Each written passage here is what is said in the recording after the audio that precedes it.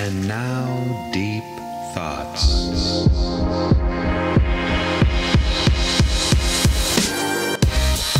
Whoa, that's pretty deep.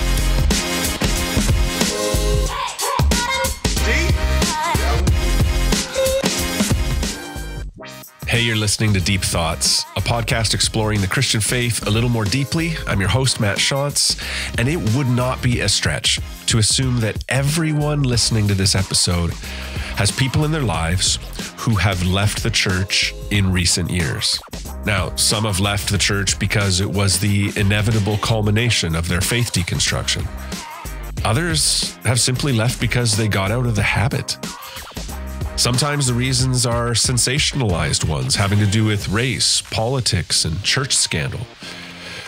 But the reasons and number of departures have all been a bit nebulous until now. My guest in this episode is Jim Davis, pastor at Orlando Grace Church in Orlando, Florida, and co-author of the book, The Great Dechurching, Who's Leaving, Why They Are Going, and What It Will Take to Bring Them Back. This book is fascinating, timely, and helpful. I think you're going to find this episode to be all of those things as well. So now, here's my deep conversation with Jim Davis.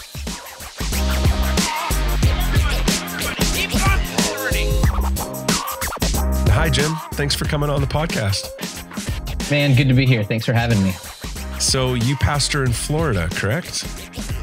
Orlando Grace Church. That's right. Orlando.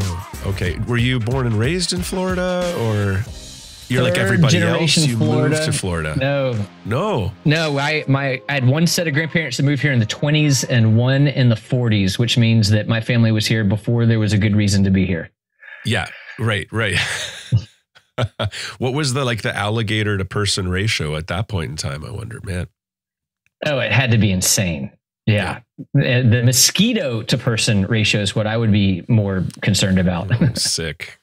Okay. It was back before there was bug spray. I was just doing some stuff with Acts 17 and about Athens, and I read this it was 3-to-1 idols to people in the city of Athens at the first century, wow. That kind of thing. And I like to think that was probably the alligator to person ratio in Florida as well. But you Floridians get a bad rap. You know that, right? You're the brunt of jokes in America these days, it seems like. What do you make of it? Yeah. So preceding COVID, there was the Florida man thing, because my understanding is Florida actually publishes arrest records where most states don't. So yes, I have to imagine places like Mississippi and Alabama have crazier stuff than we do, but ours is public. I've heard that. Yeah. And then of course, during COVID, you would have thought and I'm not trying to get political here, but my friends in more closed states would have thought we were all out licking whole subway poles and things, trying to get sick. So Canadians can get that be the brunt of jokes for Americans as well. What's something you hear about Canadians?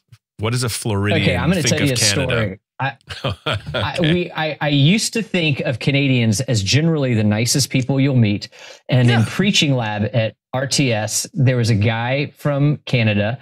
And there was this, I got to be careful in the way they tell the story. Somebody preached a sermon that was very long. He read it. It was 55 minutes, no illustration, no application. Yep.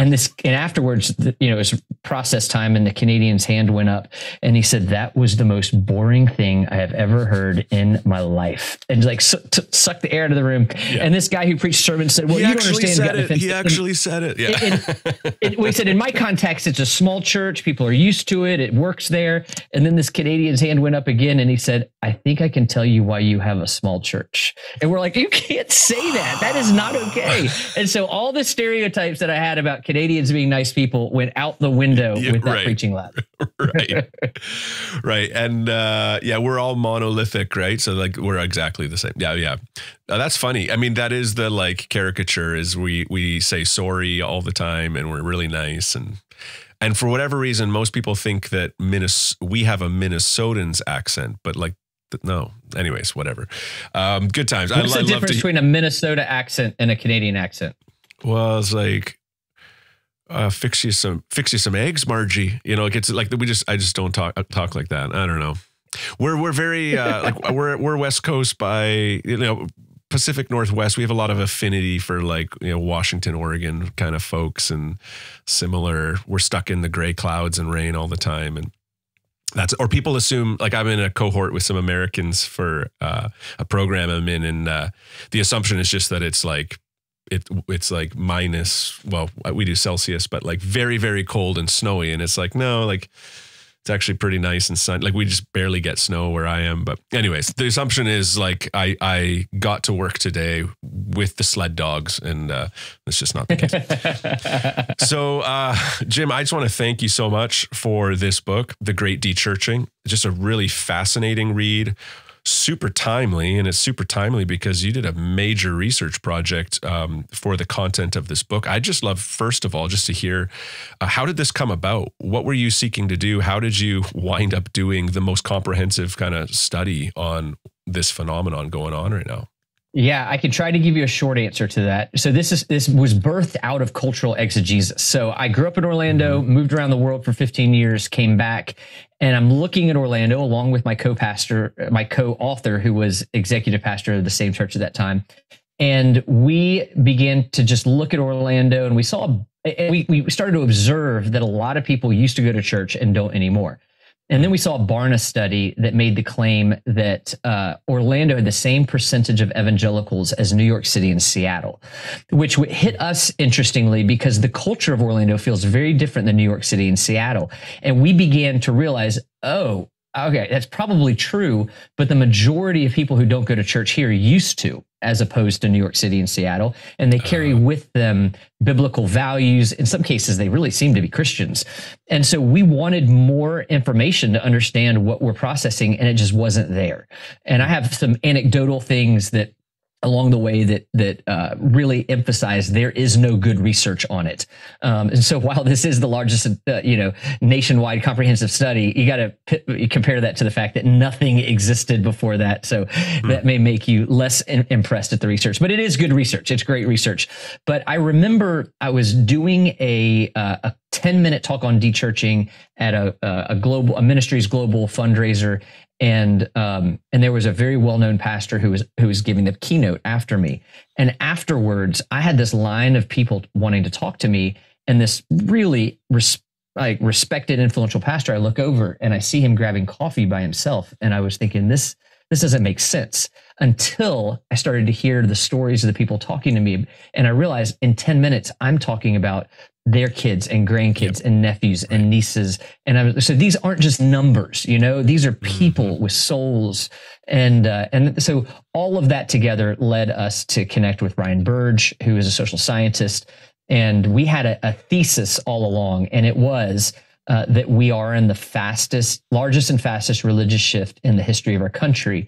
And we asked him to do a nationwide quantitative, academically peer-reviewed study, which basically means it's respected by everybody, to prove or disprove that thesis. And we proved it, that we are in the largest and fastest religious shift in the history of our country. Is 40 million adult Americans who used to go to church on a monthly basis now go less than one time per year.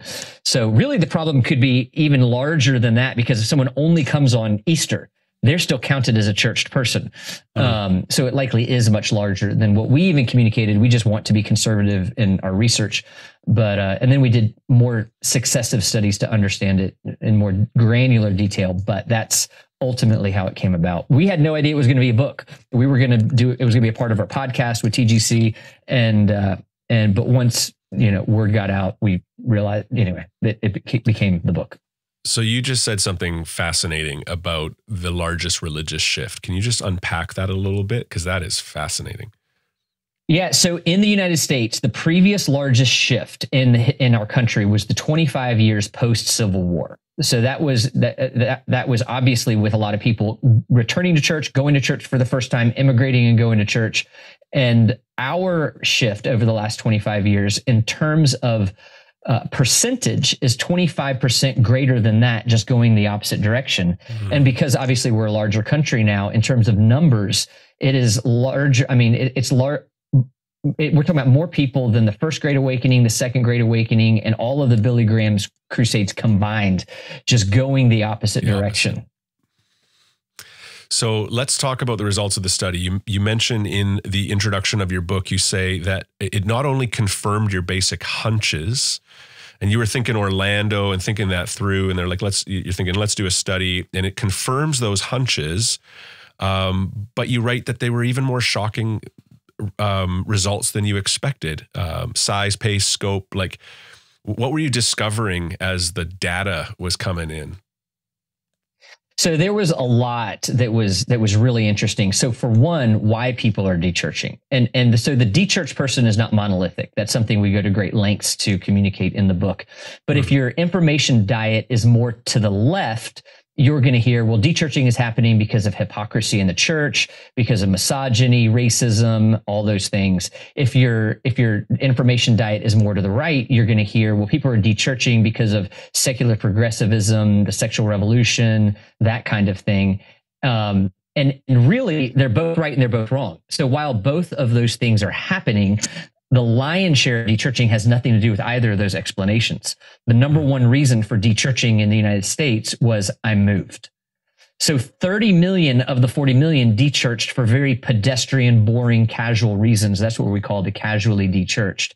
And only 10 million dechurched as a result of an intentional, they did so with intentionality. We call those dechurch casualties. And while I don't want to minimize the real pain that happened to those 10 million, we want to bust the myth that everybody's leaving in that way.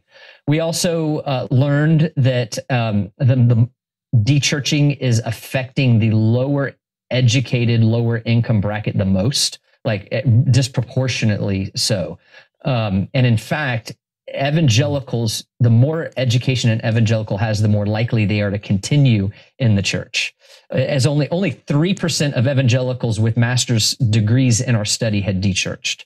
So education, higher secular education, is not the boogeyman that we've made it out to be. So those would be some of the top things that stick out in terms of surprises. Actually, okay, the last surprise that really was a surprise is how many people are willing to come back. 51% of evangelicals who had dechurched communicated they were willing to come back today. And so there is a real prime opportunity. And again, this opportunity would be different based on what part of the country you're in, but there is an opportunity to engage people who already have a positive experience with the church and in many cases believe the gospel, or at least think they do. There's a great ministry opportunity because our goal isn't just to put, butts and seats and money in coffers. Our goal is to affect the eternities of souls. And the reality is that statistically, the children of the dechurched will be unchurched. So we have a major generational opportunity with all these evangelicals who communicate themselves. They're willing to come back today. Like that's a lot of myth busting, like that you just did there. Like in a major way, like because that's the narrative. I like how you said if you're more right leaning, you're hearing that it's because the culture's going to hell in a handbasket and it's taking everybody with it. Right. Or if you're more left leaning, it's because of like all the scandal and that stuff's troubling. But that is the narrative, that those are the reasons. And you're saying, well, 3/4 of the reasons are, I like that language of pedestrian reasons. We moved. There was some sort of shake up in our family dynamic and or there was this big shutdown maybe that took place, although that's not really too worked into your study necessarily. Yeah, we had a long 2 weeks of Florida. We had a long 2 weeks of no meeting, but 2 weeks. Yeah, it is. Our data is post-COVID. Like it is post-COVID, so there are some things we can pull onto that end. We're probably in the next couple of years going to do kind of a follow-up to see what trends in the COVID season are speeding up or slowing down. But yeah, we do have data to that end. But yeah, it is very myth busting for sure. Just because it's not like the educated thing, right? The more educated you get, there's just this idea that like, well, you're going to see that Christianity's silliness. It's not for the intellectual and stuff. And you're actually saying, well, the opposite is what we're seeing here. And so that's fascinating. Well, this is interesting. So you can do some intersectional stuff here too. And you can, if it's hitting the lower income, lower educated harder, and it's really the lower income that's being hit, there's just a high correlation with education and income. Well, so if you have some of these life changes, like becoming a single parent, however that happens, moving for jobs, well, who does that hit the hardest? That hits the lower income the hardest. They then have to work longer hours, work more unusual hours, and that puts them at higher likelihood of dechurching, not because poor people don't have it, because they don't have enough education to believe in Christianity. That's not it. They don't have the safety net. And so America works well for those on the typical American path. So you go to high school, you go to college, then you get married, then you have kids, and you stay married. Like, that's the American path. You get off that path and America doesn't work for you in the same way. And sadly, the American church, it has become an American institution. Some of that you can help, some of that you can't. But the American church is experiencing the same pitfalls as America does when somebody gets off that particular path, which is sad, because you look back to the earliest origins of Christianity, and a lot of the reasons that Christianity flourished is because of how well it worked for the disenfranchised, vulnerable, poor. Yes. Yeah. So there's an opportunity for church renewal in that regard, in terms of to get back to some of those roots of actually profoundly serving and dignifying those who are often forgotten in society. That's Christianity's roots. I couldn't agree more. Talk to me about the 5 profiles that you ended up categorizing this research into. Yeah. So I always want to preface this, because some people have this idea that, like, we did some research and then put our finger in the air and came up with these five profiles, but we had over 7,000 participants, over 600 data points. And we ran that through an algorithm. Like, we ran it through something called machine learning that began to compare common answer choices.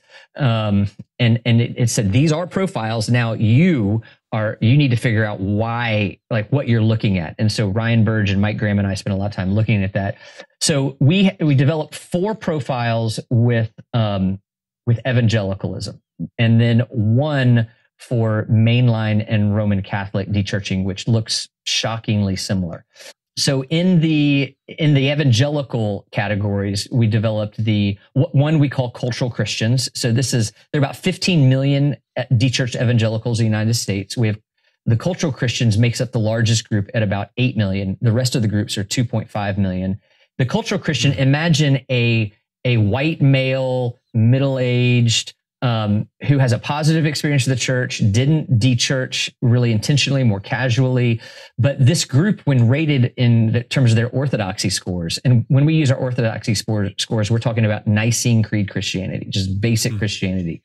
They scored so poorly that only 1% of this group believed that Jesus was the Son of God. So we're talking about a group of people that probably weren't ever believers to begin with. By name alone, somehow. Yeah. Right. They still have a positive experience with the church, but they, in all likelihood, we're not looking at a regenerate true believer. Gotcha. Then we have the mainstream dechurched evangelical, 2.5 million people who look a lot like the cultural Christians in that they're largely white, a little more female than male. And this group dechurched also casually. But this group, their orthodoxy scores were higher than the people who still go to church. 97% of this group believes that Jesus is the Son of God, and 100% said they are willing to come back today. They dechurched more recently. These are more the people who maybe got out of the habit with COVID or right before COVID, life got busy.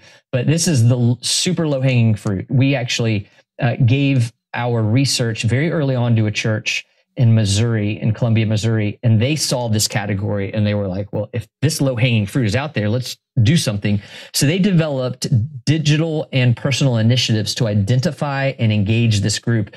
And if I remember correctly, I think in 4 months, they had 300 new worshipers in their congregation because they identified this group who said, we're willing to come back today. And they just asked them to come back.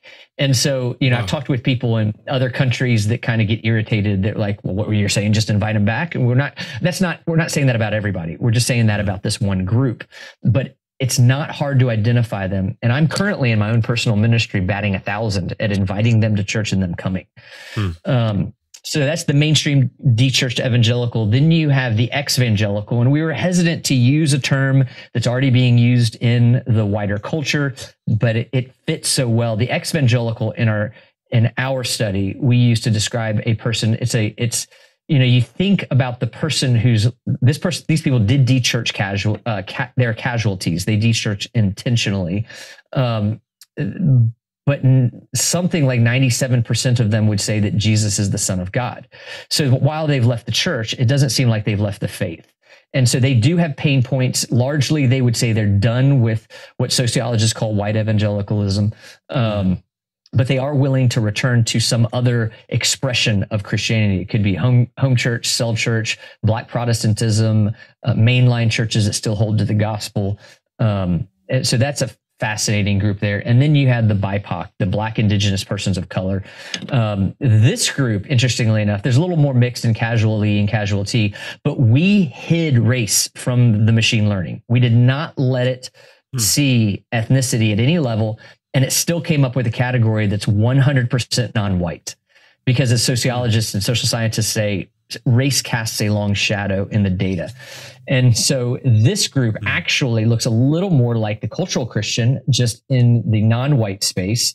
They de-churched quite some time ago. This group is actually the highest educated, highest income earning group in our study.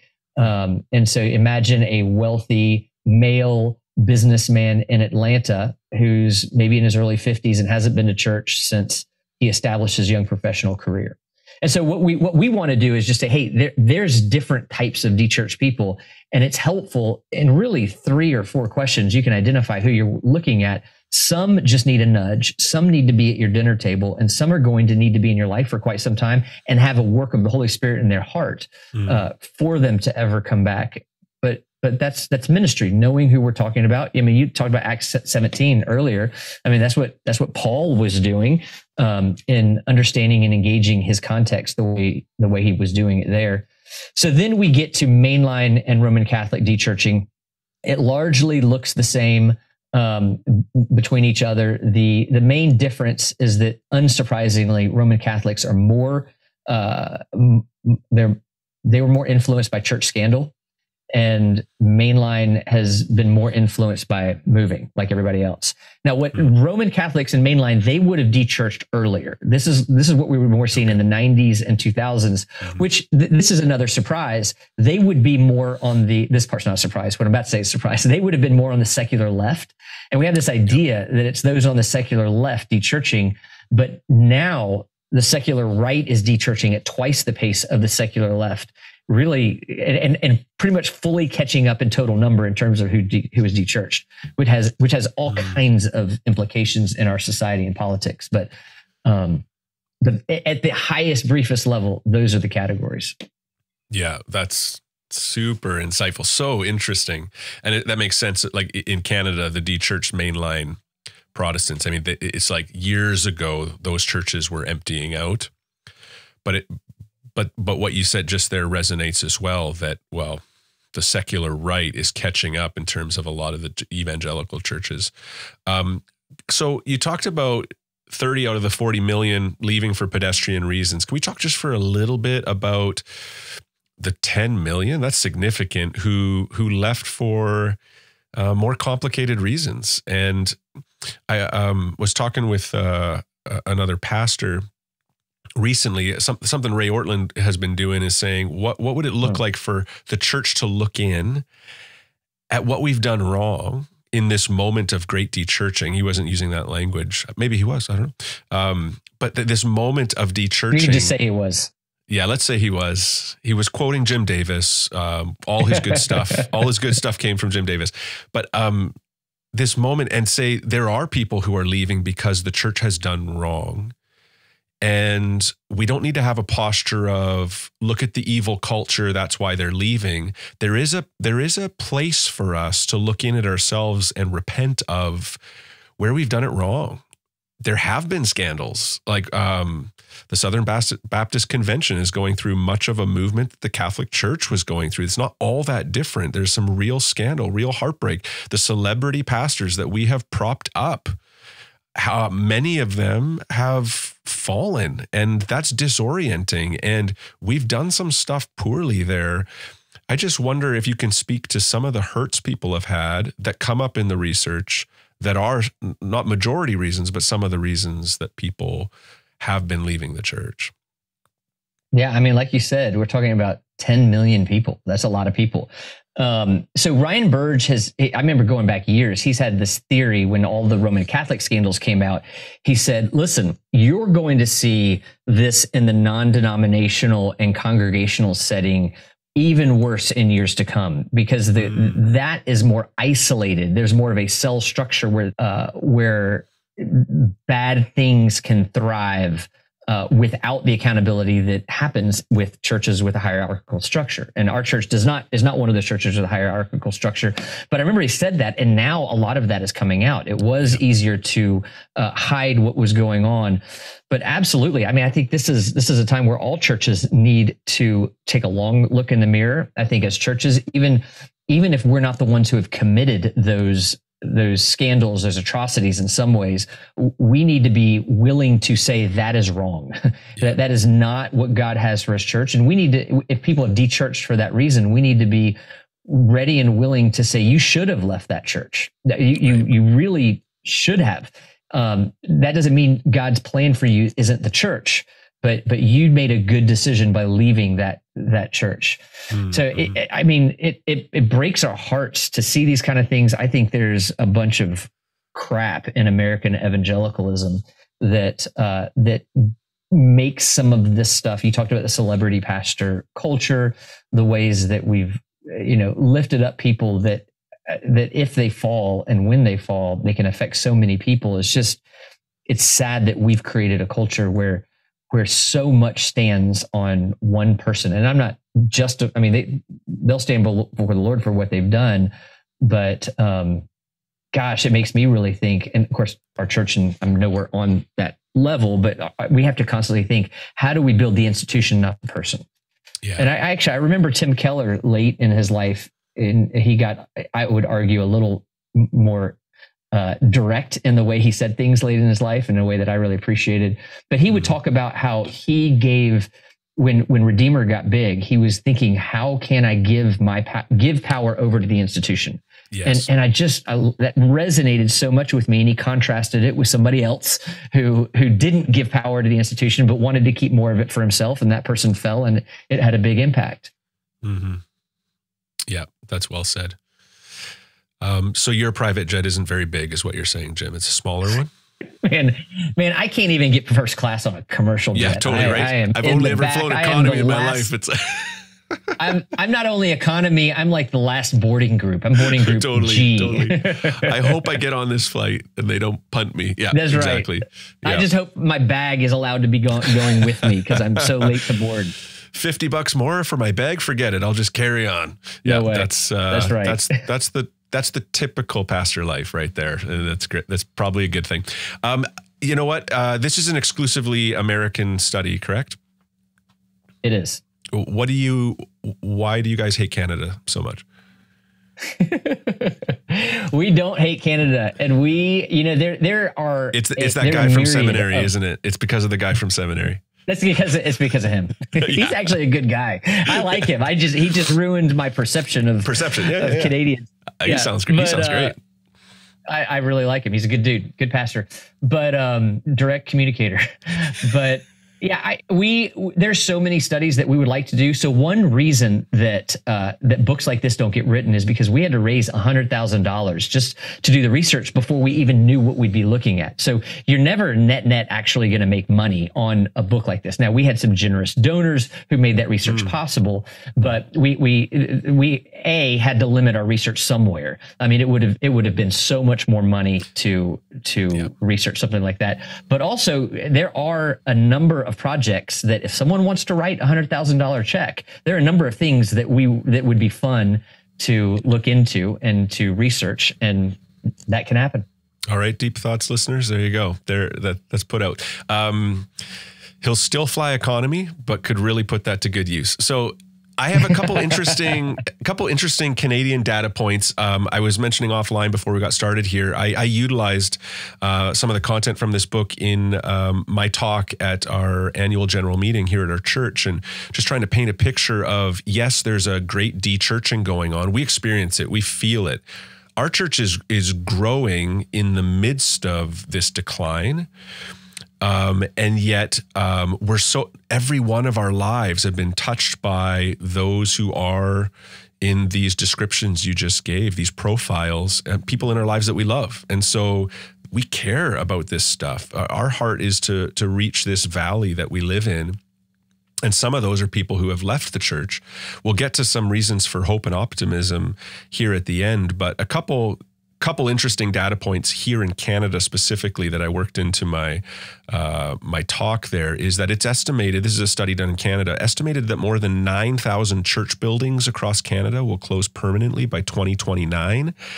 That data is from 2019. Just for context, in Canada, that's a third of church buildings across the nation expected to close by 2029. And so it's interesting, right? When you have when it's expensive for housing and things like that, a church goes up for sale that's fledgling. They take the top dollar. They don't pass it on oftentimes to another church. Now, that said, we've had 2 churches in our area gift us their church buildings. We've planted campuses, and the Lord has been kind, and stuff like that's happening. But by and large, churches are dwindling in Canada. They can't make it financially, and the denomination or overseeing body put the building up for sale, and they're disappearing from the landscape. Not only that, here's an interesting one about COVID, the pandemic. Before the pandemic, it said 30% of Canadians said they never attend a religious service. Post-pandemic, now 67% of Canadians say they never attend a religious service. I forget what the exact, if that was within the year kind of thing, but that's from 30% saying never to now 67% of Canadians saying they never attend a religious service. So that shift is massive in Canada that's happening right now. I'd love to hear. I would, real quick, I mean, in the United States, even there was a Barna study, and I'm gonna get the numbers off slightly, but like in 2014, it was something like 300. We were net gaining 300 churches a year in America, and then by 2018, we were net losing like 800 churches a year. So I mean, the trend is just it's insane. So same thing, we're seeing the same thing here. Yeah, absolutely. So just for my listeners and for you, the arborists are here today. So there is like this rumble of chainsaws. Oh, good. I hope the listeners don't hear it as well. But I'm sure hearing it. So you had this, you already said it in this conversation, but you had this great line, but a sobering line in the book, that this generation's dechurched will be the next generation's unchurched. And so despite the concerning trends, like the biggest religious shift in American history happening now, but in the opposite direction of the positives from before, like those are sobering statements. And yet the book's quite hopeful. You're really intentional. The last third of the book, you're writing it that way. So in parsing through the research, what started to give you hope? What did you latch onto and said, hey, there's reason for optimism here? Reason that you saw, and maybe reason that our listeners should have. So at one level, so I'll get to the larger hope in a second, but so I've not actually, this is the first time I've thought to describe it this way, but when my wife was 29, she had a lot of health issues. We couldn't figure it out. And finally she got diagnosed with cancer, and she's doing fine. She's great now, but there was something about the diagnosis that was healing. Like, okay, now we know what's going on. Now we can address the problem at hand. And so at some level, understanding some of the things some of the reasons for dechurching and what we can do to to target people at highest risk of dechurching is helpful to understand what we're doing that's contributing to dechurching. The age range that you're most likely to dechurch is 13 to 30, which can sound like a wide range, but there are 3 life stages that are very important. You have high school, college, and establishing your young professional career. And we're realizing that in most churches, those stages are not being resourced and discipled the way that they need to be. So for us, there was and even just like the blessing of congregational worship, being able to teach that more and disciple something that we maybe have just assumed or been weak on for so long, or maybe just been weak on in embracing an alternative in online worship, which is, we can have that discussion if you want. But I would argue that the way that Paul and Luke and others use the word worship, online worship, is an oxymoron. Although I'm thankful for technology. I'm thankful for technology as a way to move people toward embodied worship, but not as a replacement. Yep. But at a highest level, I really believe, like, what we're seeing, like, it doesn't surprise me that your church is growing. A lot of the churches that are growing now are the ones who are holding on to the historic gospel, who are doing so in a winsome way, who have appropriate accountability in the church. We use the term membership. You can use other terms, but medium walls is a phrase we've been using post writing the book. There's not high cultish walls, but there's not total anonymity. Attracting people with entertainment is true discipleship where you are known.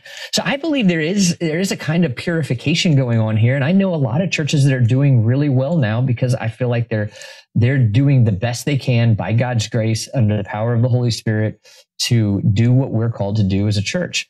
I also honestly recognize that the church is booming in the rest of the world. Like, just because it's not great in America at the moment does not mean all is lost in the kingdom. Like, the church could go away in the United States and still be larger today than it has really ever been in the history of the church. I think I heard there's a statistic that there are more Christians alive today than all of the Christians who have ever lived the first 1900 years of Christianity.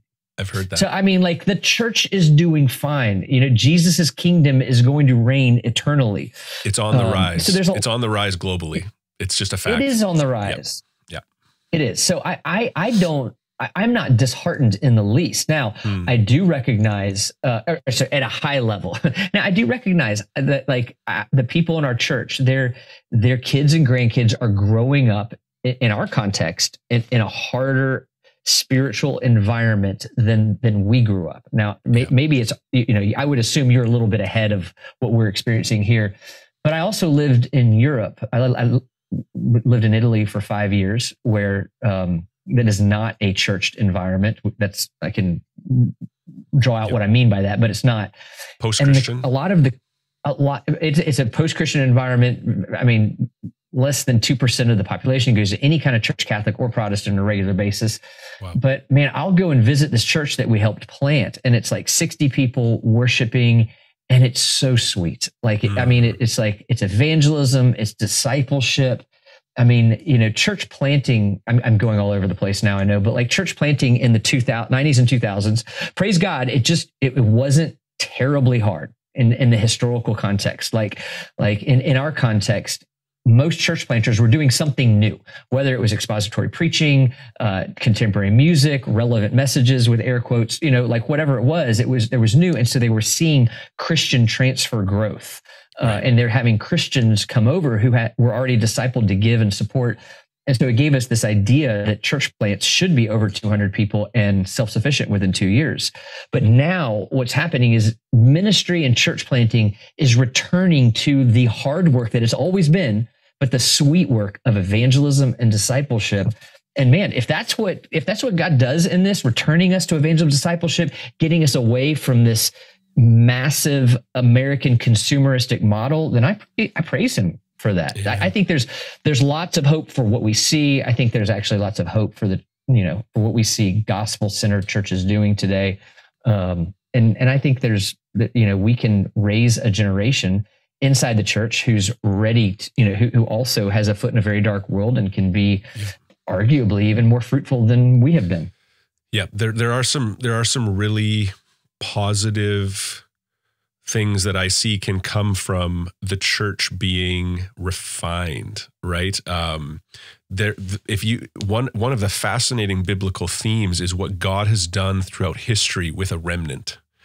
Like just with a small group of that, like there's no cultural Christians in the group, right? There's no cultural believers. I did a little bit of church planting in Vancouver. 2% of the city went to church on a regular basis. And some of the churches in the city were pretty weird, pretty wild. So if 2% go, and some of them are like not on the orthodoxy spectrum, it's like this city, but so when you're in this church plant though, nobody's going because they're a cultural Christian. These are the only Christians they know. They're committed to Jesus. They're committed to discipleship. They want to see people around them come to Christ who do not know him. It's evangelistic. And there was just how galvanizing that was around just in the faith and in what Christian church community was meant to be, because you needed it. It wasn't just around and you could just get it in all these places. You needed each other.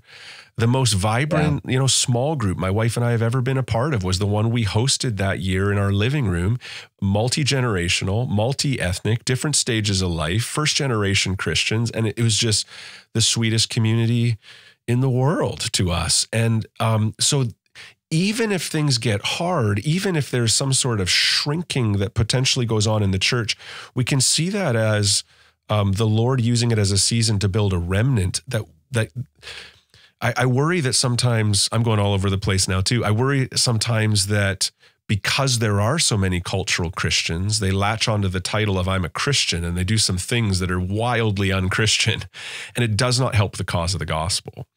And yet, if that stuff's getting weaned in this season, if we're weaning from people who are saying, I'm a Christian, that's somehow advantageous to me, like those days are gone in Canada. There's no reason to say I'm a Christian if you're not. It does not win you anything positive, helpful, cachet. And so if that's leaving, and the remnant become deeper discipleships and that community is enriched, there are huge opportunities that lie ahead of us. So that's an interesting aspect of it all too. And yet I want to just touch on that one piece you said too that I find wildly hopeful as well, which is the 51% of a certain category of folks you talked about said they'd come back. 51% of evangelicals. Church evangelicals. If what? They were invited by someone they know, that kind of a thing? Can you talk about that? Yeah. So 51% of all dechurched evangelicals would say that they're willing to come back today. When you talk about the mainstream dechurched evangelical, that dechurch recently has no pain point, great orthodoxy score, clearly a Christian. In my own ministry, Mike Graham and I do this different ways, but like I have about 4 questions I'll ask. We're in the appropriate relational context, but basically, did you grow up going to church? And if they say yes, do you go to church now? No. Now I know they're dechurched. What caused you to not go to church? Then I can figure out if they're casual or your casualty. I'll ask something like, who is Jesus to you? I'll figure out their orthodoxy score. And I can usually in those 4 questions understand, you seem to be a Christian. And if you are, you have the Holy Spirit in you. So that's a big deal.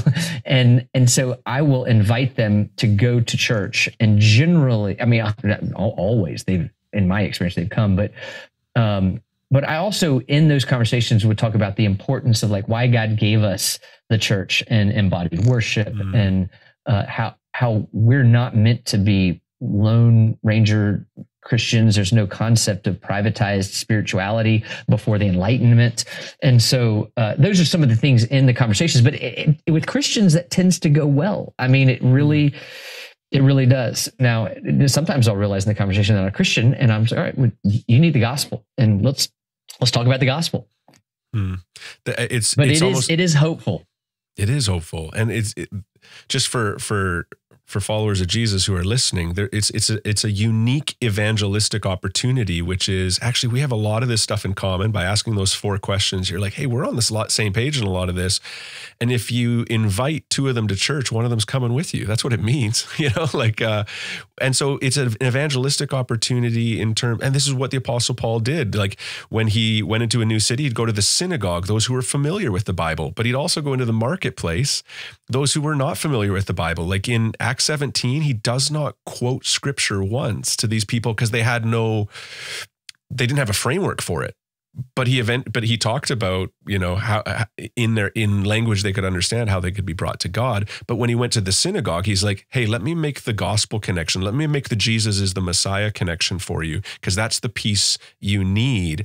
And I just think for followers of Jesus, we're like, man, I don't know if I'm really an evangelist. It's like, hey, if they used to go to church and don't right now, there is just like a loving, kind conversation you can have. Ask a couple questions, listen well, care well. There's a huge opportunity for you there.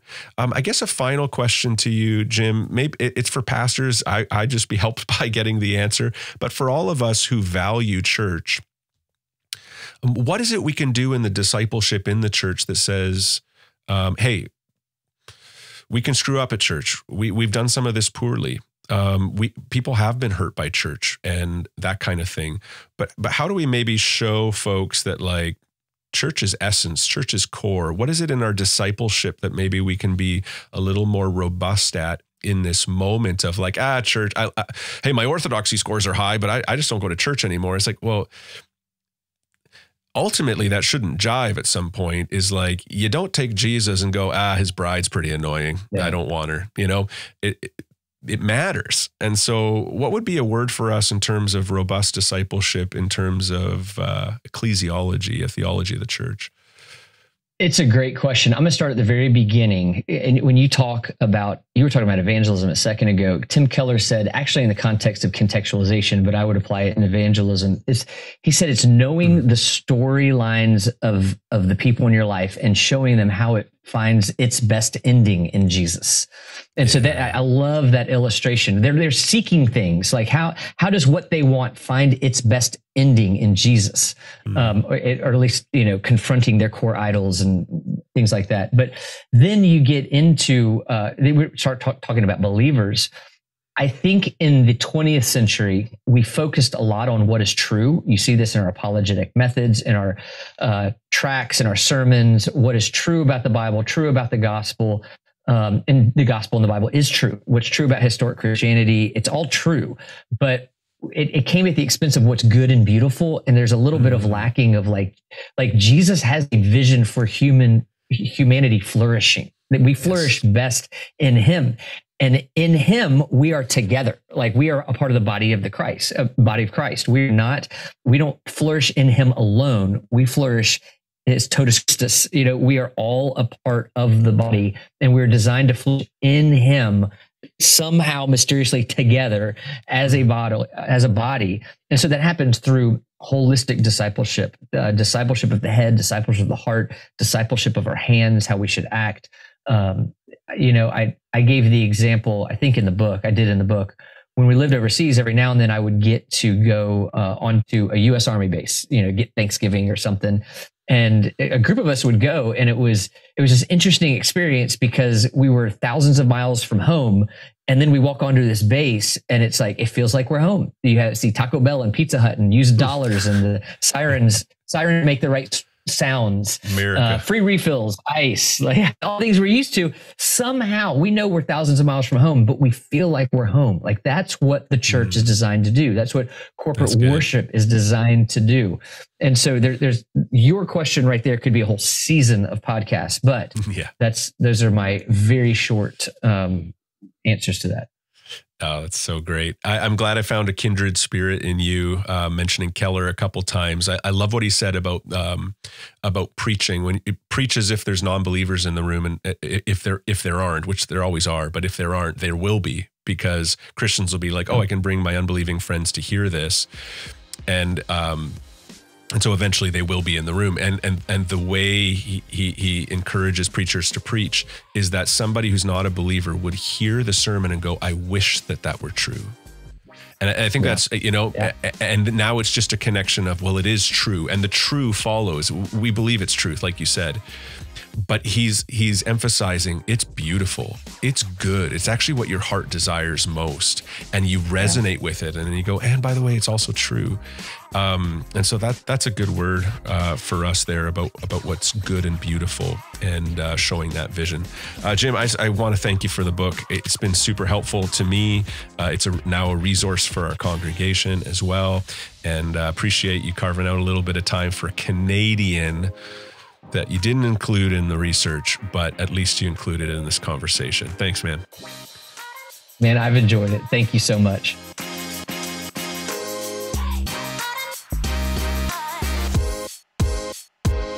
Well, who knew that a study and book about the largest shift away from church in American history could be so encouraging? But it is. Jim and his co-author Michael have helped us immensely by quantifying the dechurching phenomenon, identifying profiles of who is leaving, how we might engage them well, and offering some important lessons for the church in the process. I hope this episode, like the book, helps you navigate this significant moment in a meaningful and relationally compelling way. And just a word about Jim. He was one of the kindest and easiest to talk to, enjoyable interviews I've ever done on the podcast, and I am 91 episodes in. So thanks, Jim. Turns out Florida's got some decency in it, which I knew all along. But hey, another Q&A episode is coming. It's in the works. And I just want to encourage you, go to the Deep Thoughts Instagram page and submit a question. I would love to answer it. Thanks for listening to Deep Thoughts. I hope it helps you in fostering deep faith.